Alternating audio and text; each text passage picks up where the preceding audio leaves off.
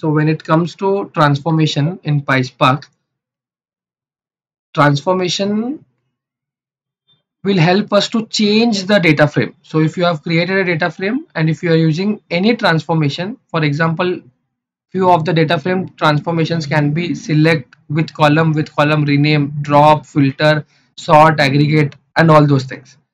So if you are trying to do the transformation for data frame, there are two types of transformation in Pyspark. One is narrow transformation and second is wide transformation.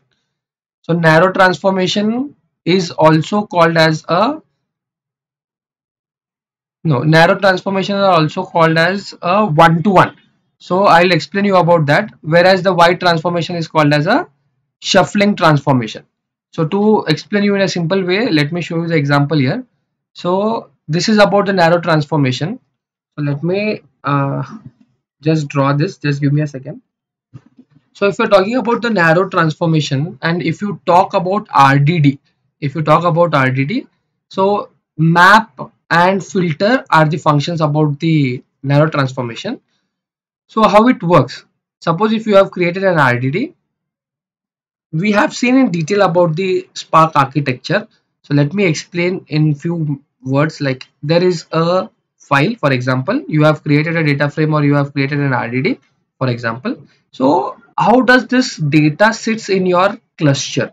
So cluster means you have a group of computers, like you have one master, or you can call it as a driver, and then you have a worker nodes. Okay, so this data is partitioned and it is distributed for this data is partitioned and distributed for this server. This data is partitioned and distributed for this server. These all are connected again by one another, and there is a cluster manager. We have seen about the detail in this. So if you talk about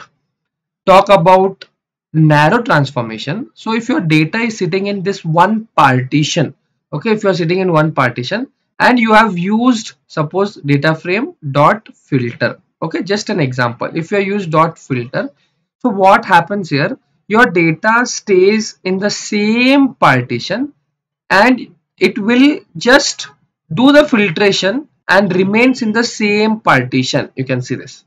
If you are doing filter, if you are mapping means you can see that whatever the data is there. Okay, let me give you one more example.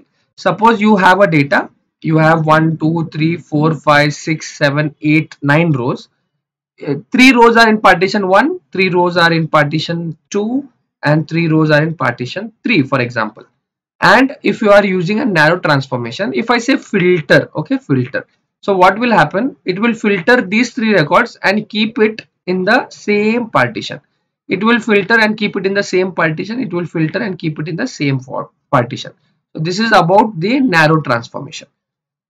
So these are the functions, like you can use union, filter, a data frame functions, and map partition, and the flat map, RDD functions in narrow transformation.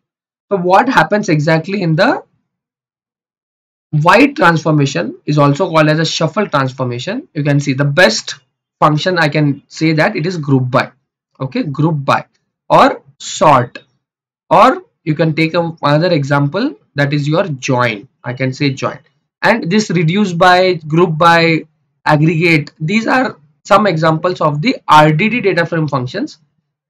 RDD functions, I'm talking about the data frame functions, what we are mostly using.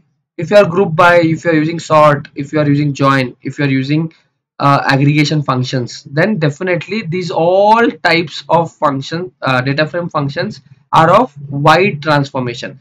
Wide transformation is also called as shuffle transformation. So what happens? So let me give you the same example. Suppose I'm writing 1 2 3 1 1 1 2 3 1 1 2 3 3, something like that. Now I am using a group by, based on the ID column, for example. So what would be my output? So if I'm using data frame dot group by dot count the ID, or in SQL you can write select count of the ID from this table and then group by ID. Okay, so what I am thinking, like I want output like 1 2 3, and how many ones are there? So you get 1 2 3 4 5 6, 6 ones are there. Twos, it will count 1 2 3, 3 ones are, twos are there, and 3 1 2 3 4, 4 threes are there. Okay, so it works in this way. So if I'm using a group by, what happens, it has to check the data in other partitions also. So if your ones are in this partition, definitely your ones are in the second partition also, in the third partition also. So it will go and scan all the partitions. So your data shuffles from first partition to second, second to third, third to so on, and your second partition data will shuffle from 1 to 3, 2 to 3, and so on. So there will be a lot of shuffling in these types of transformation. So that is called as a wider transformation. If you are using join also, so just imagine you have two data frames. One data frame is sitting here and second data frame is sitting here. So if you are using join based on the condition, few rows are matching from these two. It has to pull out the records from here. It has to pull out the records from here. So it will shuffle all the records, and the transformation will lead to more time. So if there is more time, it means that you are using virtual machines or your clusters more time. If you are using virtual machines more time, your cost also increases. So what you can do here is, you can avoid taking the wide transformation. I mean that you cannot take wide transformation. Just in case, if you can do the work in narrow transformation, you can do that in narrow transformation. If you cannot do that, then you can go for the wider transformation, but wider transformation is costlier than the narrow transformation.